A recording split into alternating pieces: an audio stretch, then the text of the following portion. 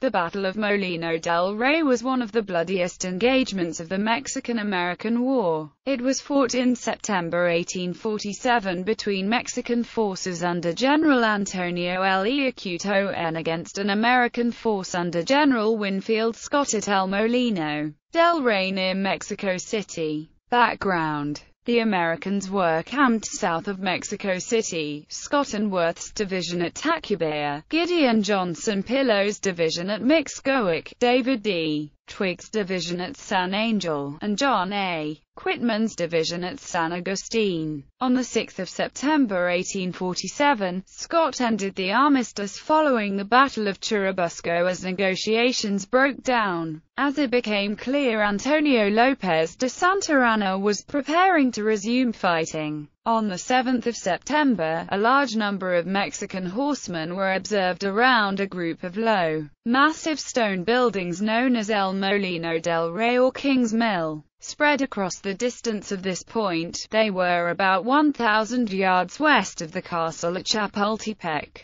which itself was about 2 miles from the gates of Mexico City. A large grove of trees separated the mill from the castle, while the castle's batteries covered the area. General Winfield Scott received reports that the trees masked a foundry for casting cannon, and there were rumors that Antonio Lopez de Santa Anna, leader of both the Mexican government and military, in desperate need of ordnance, was sending out church and convent bells to have them melted down and converted to cannon. Scott ordered General Worth to attack and take the mill, break up the factory, and destroy any munitions found. Molino del Rey was manned by Brigadier Antonio Leon's Oaxaca Brigade, while Brigadier General Francisco Perez manned the Casamata, and Brigadier General Simeon Ramirez Brigade with 7 guns manned the ditch connecting the two. General Juan Alvarez's 4,000 cavalry waited in reserve at the Hacienda Morales.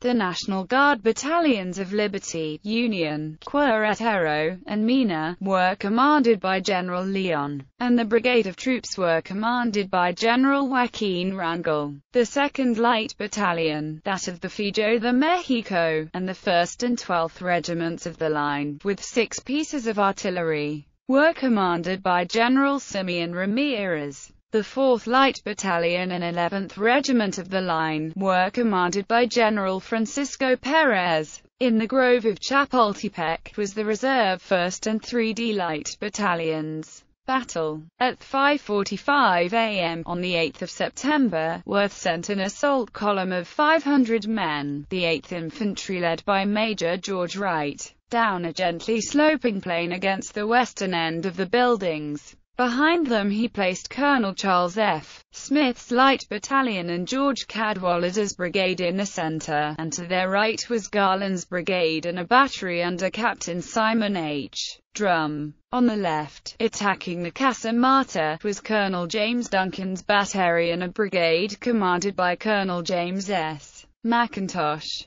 Major Edwin V. Sumner commanded 3 squadrons of dragoons on the left flank. Captain Hughes' heavy guns provided support. Major Wright's force came under intense artillery fire, which drove them back, killing 11 of 14 officers. Lt. Col. Miguel Maria Echegaray 3D Light Infantry launched a counterattack, prompting Worth to send in Captain Ephraim Kirkby Smith's Light Battalion. Similarly, McIntosh's men withdrew in the face of a counterattack, but Duncan's guns forced Perez's men to withdraw from Casamata. Worth sent the Voltigeur Regiment and the 11th Infantry into the assault, while Scott sent in the 9th Infantry. General Leon and Carl Lucas Balderage were killed. Brigadier General Macias Peña y Barragan led 2 counterattacks, but the Americans were able to force 2 gates and then fight room to take the mill after 2 hours,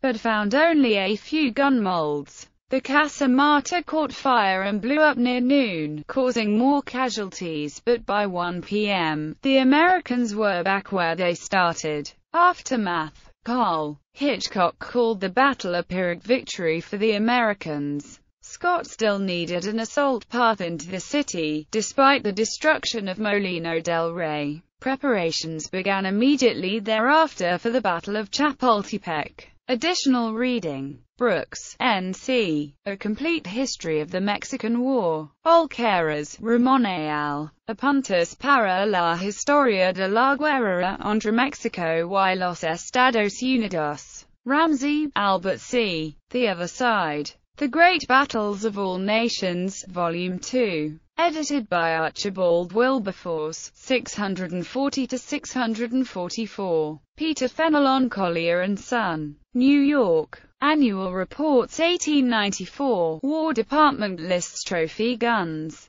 2 to 6 pounders bronze, 1 to 4 pounder.